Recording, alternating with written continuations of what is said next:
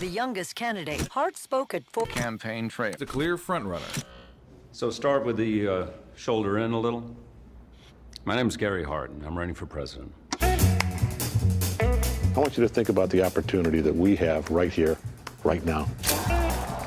I've never known a guy more talented at untangling politics so that anyone can understand.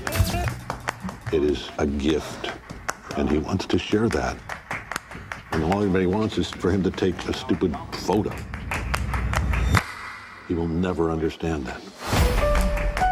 Gary Hart is the man to beat in '88. If we hold ourselves to those highest standards, then the voters cannot do otherwise.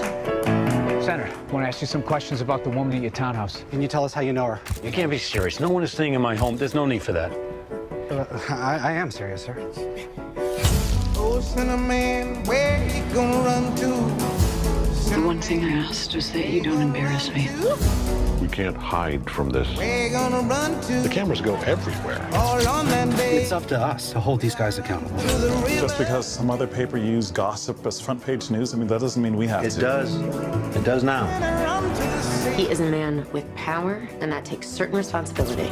We need to say something. It's nobody's business. None of it is. Okay, but we're not talking about that. We're talking about how you get through today. This campaign is about the future, not rumors, not sleaze, and I care about the sanctity of this process, whether you do or do not.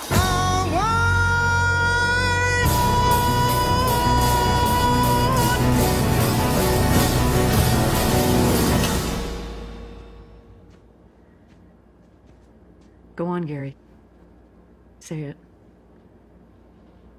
There's gonna be a story tomorrow about me.